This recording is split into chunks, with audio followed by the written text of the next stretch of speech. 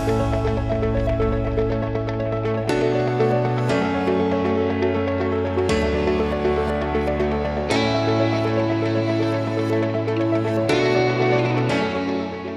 I am Dr. Eli Kohlberg from Unlimited Robotics. In this video, I will talk about a diode, part 8. When a diode is connected in a reverse bias condition, a positive voltage is applied to the N-type material and a negative voltage is applied to the P-type material. The positive voltage applied to the N-type material attracts electrons towards the positive electrode and away from the junction. The holes in the P-type end are also attracted away from the junction towards the negative electrode. The net result is that the depletion layer grows wider due to a lack of electrons and holes and presents a high impedance path, almost as an insulator. A high potential barrier is created across the junction, thus preventing current from flowing through the semiconductor material as presented in next figure.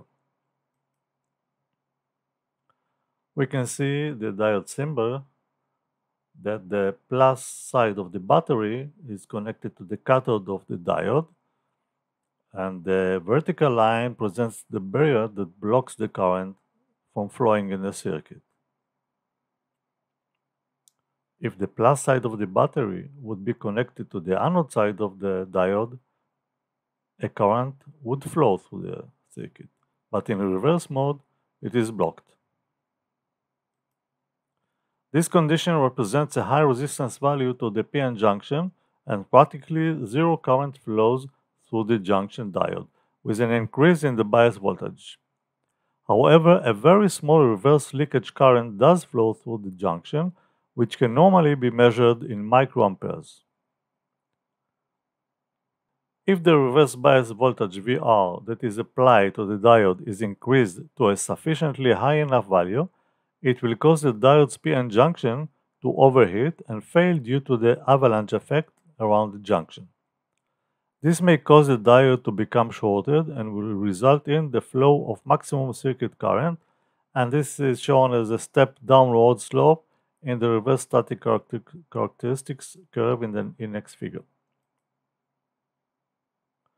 On the left side, we see the reverse breakdown region.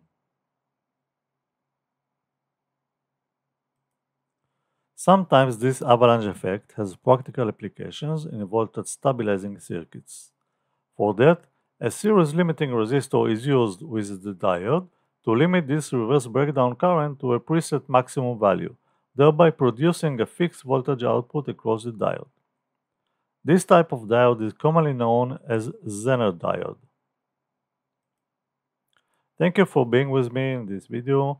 I hope to see you next one. Bye bye.